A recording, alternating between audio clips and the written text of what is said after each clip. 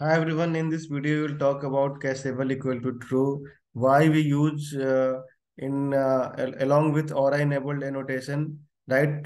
We all know we use aura enabled for accessing the apex method into the LWC, right? Whenever we want to display the data from the Salesforce in LWC, right? We have to access the apex method. So by using aura enabled annotation, we access the method in the LWC. But what is the purpose of using cacheable equal to true, and what are the benefits you will see in this video? And I am sure after completing this video, you will be able to decide whether I should go for cacheable equal to true or not. Means everyone knows कि cacheable whenever we use cacheable equal to true, response gets served from the cache, not from the server. But how it works behind the scene, right? How it works practically, we'll see in this video.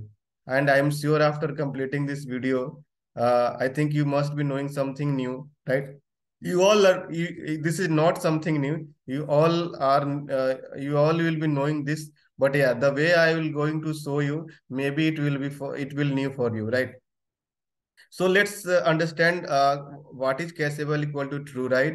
So when we use cacheable equal to true, so what does this property indicates ki whether a wired method results can be cached or not.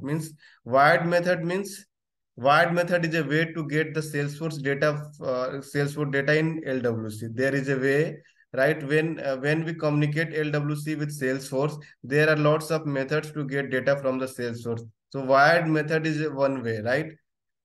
When we set cacheable equal to true, it means ki wired method can be cached. And what does it really means? The third line is that has the deep meaning. It means response can be served from cache, not from server for the same request.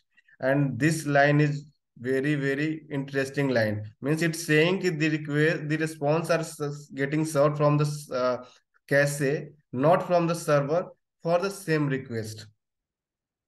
And if you use cacheable set to false, the results of the wire method will not be cached. Means every time request will go to the server and response will be coming from the server, right? Not from the cache. Now let's see practically.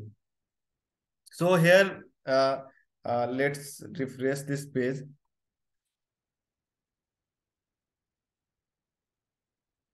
So this video will helpful for those who are familiar with the LWC and using the LWC, right? And how LWC communicate with the Apex, right? But this video will help them they can decide either I can go for cacheable equal to true or not, in which scenario I should go for, right? So I have simple one input text box, and in input text box I have on change method, right? And on changing the method, I uh, I am fetching the contact record, right? So testing, basically the logic behind this is in the method the name get passed from that input box, right? And I am running a like query, right? On the name means wherever then that value contains in the contact field name, the contact will get written, their list of contact will get written, but limited to 5 only, right? So this is the component I have made. Now I'm typing Amit, right? So you can see that only Amit, two records are coming. Now I'm typing test. So you can see that with the test there are 5, means maximum five can be served from the server. But how can we know if this request, the response is coming from the server or not from cache? We use cacheable equal to true, but are we able to decide? How we can decide? Let's see practically, right? Let's see it. So I'm refreshing the page, and now I am on console and in the network tab. Let's clear the network tab. Now I am searching org. So you can see that in the network tab there are activity happening, means this means that the request is going to the server and response are getting served from the server, and the request took this amount of time, 1.16 seconds, 1.29 seconds, right? Now I am typing testing. So you can see here that the requests are going to the server and response are coming from the server, and this is taking too much of this amount of time. Now I am typing let's scroll up this, and now I'm typing org. Sorry. Now I am typing org. So now you can see that there is nothing happened in the network tab. Why? Because I had already searched with this text, this search text. Means for the same request, the request did not go to the server. It take the data from the cache only. That line was saying the same thing. Means response can be served from cache, not from the server for the same request, because I have already searched for with this keyword, with this search text. Right? I think I searched with testing also. So you can see that there is nothing happening in the, let me clear this. Right? Now I am typing, I think, org. You can see that there is nothing happening in the network. Now I am typing something different, flow. Now you can see that. Means since this is a new request, the request went to the server and the response came from the server. Now again I am typing something org. This is a previous request. I have already done this. The request did not go to the server and response came from the cache. This is the real use of cacheable equal to true. Now you can decide whether should I go for cacheable equal to true or not. Now you are able to see it practically here, and this improves. Now comes through the benefit of the cacheable equal to true. Means it is not mandatory for cacheable equal to true for wired methods. You have of the option. It is not a mandatory, but it can improve performance if the method is likely to be called multiple times with the same input parameters. Means here what I have done.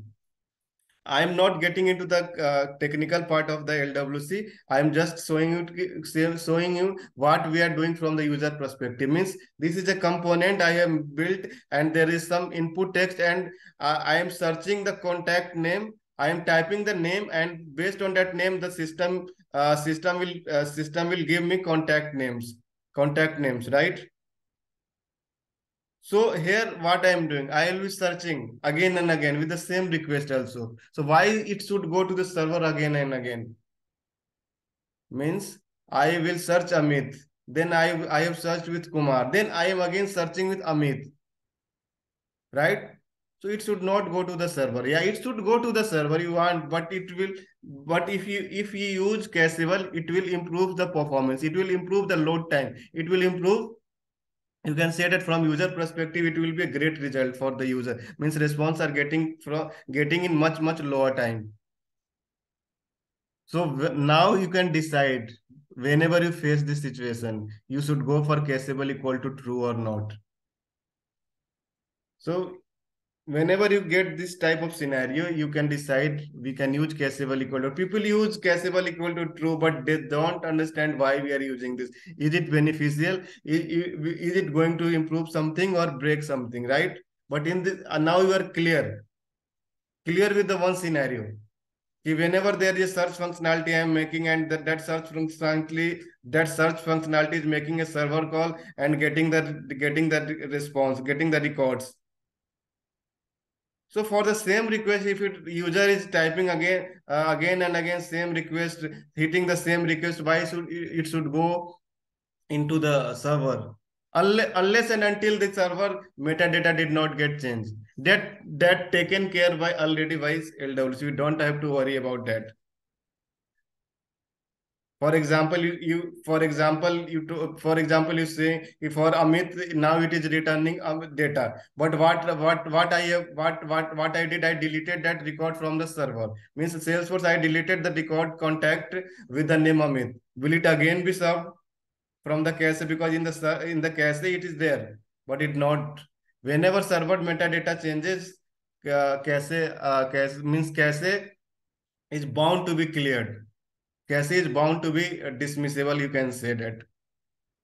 So that is already taken care by the platform itself.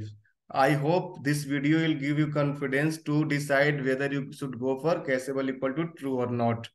People know all the things, but don't know the reason behind it.